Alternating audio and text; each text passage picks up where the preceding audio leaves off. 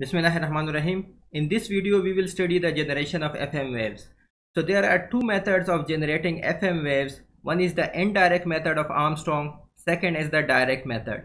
In this video, we will study the indirect method of Armstrong, and in the coming video, we will study direct generation. So in the indirect method of Armstrong, there are two steps. First, narrowband FM is generated. Narrowband FM is then converted to wideband FM using the frequency multiplier. You can see the block diagram. We have the message signal. We are going to generate the narrowband FM. This narrowband FM is then converted to the wideband FM using the frequency multiplier. The purpose of frequency multiplier is to multiply the deviation frequency by a factor. For example, if I want to use the frequency multiplier of a factor of 12, that is, I want to multiply the frequency deviation by a factor of 12, I can use a 12th order non-linear device, or I can use two second order non-linear devices and one third order non-linear devices and cascade them together. So this is going to give me a frequency multiplier of 12. After that, I can pass it to the band pass filter center at 12 omega c. And as a result, I am going to get the frequency multiplier where the deviation frequency will be multiplied by a factor of 12.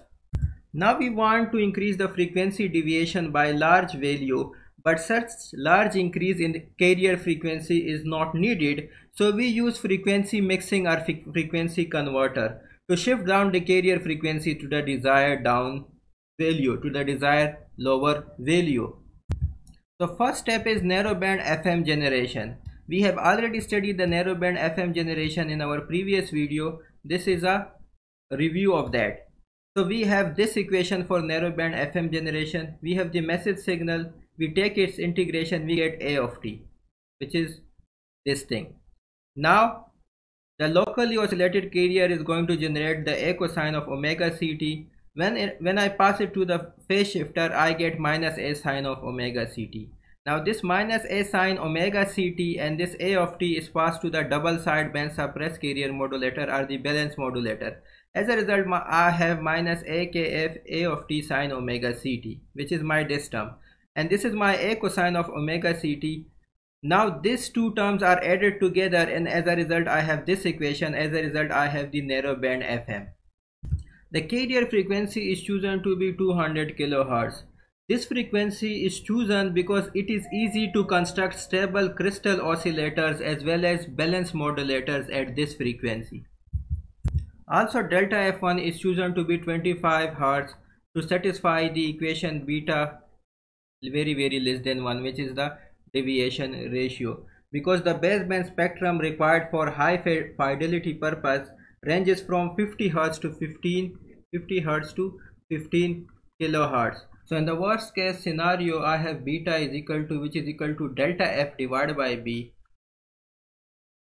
Here B is the bandwidth of the message signal. So in that case, that will be 25 Hz divided by 50 Hz, which will be 0.5, which is still less than 1. Now after this, I need to use the frequency multiplier. Now we know that the final output is needed to have a frequency deviation of 75 kHz, which is 75,000 Hz, which is used in the FM broadcasting. And this is my 25 Hz. So I need a frequency multiplier of 75,000 divided by 25, which is 3000. So I need a frequency multiplier of 3000. Now this frequency multiplier needs to be a factor of 2. So actually I need a frequency multiplier of 3072, that is 3072. Now I cannot use this frequency multiplier at once because the complexity will increase. So I am going to divide it into 2. So I can achieve this 3072 using different frequency multipliers. For example, 24 multiplied by 128. I can also achieve this using 12 multiplied by 256. I can also achieve this using, let's say for example, 32 multiplied by 96. I can also achieve this using 64 multiplied by 48.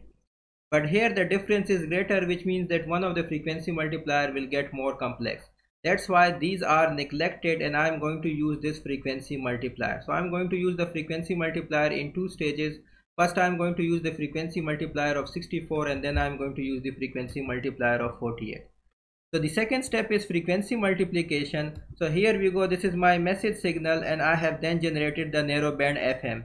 This narrowband FM is actually this whole thing, which is this thing. As a result of this narrowband FM, if you can have a look over here, we have the carrier frequency of FC1 is equal to 200 kilohertz and we have the frequency deviation 25 hertz. Now this is passed to the multiplier of 64. The multiplier of 64 can be achieved by using 6 doublers. As a result, we are going to use the multiplier of 64. Now these frequencies, this carrier frequency as well as the frequency deviation frequency will be multiplied by 64. As a result, we are going to have, let's say this is my second carrier frequency. So this FC2 is going to be equal to 12.8 megahertz here. This is my 12.8 megahertz and this frequency deviation will be 1.6 kilohertz.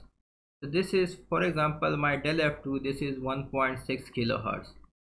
Now as I mentioned earlier that we do not want to increase the carrier frequency by this high value. So what we do that we use a frequency converter or frequency mixture.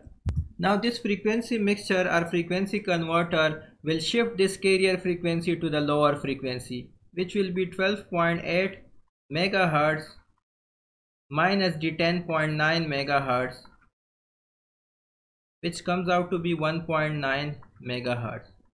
So after the frequency converter, we are going to get this FC2 is going to be equal to 1.9 megahertz and the frequency deviation will be the same. This is 1.9 megahertz and this frequency deviation will be 1.6 kilohertz.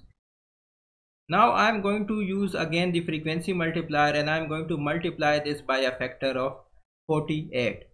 When I multiply this by a factor of 48, as a result we get FC, for example, let us call it FC3.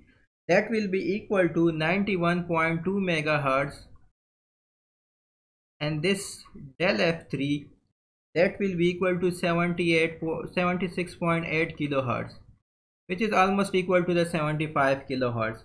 If I want to generate the exactly 75 kilohertz, I can use the frequency deviation at the first place, which I take the 25 hertz. I can take that as 24.41 hertz. If I use the initial frequency deviation that was del F1 as 24.41 hertz, I can get the exactly 75 kilohertz, but this is 76.8 kilohertz, which is more or less the same. And then after that I use the power amplifier to boost up the power. So this was my indirect method of generation using the narrowband FM and frequency multiplier. Thank you.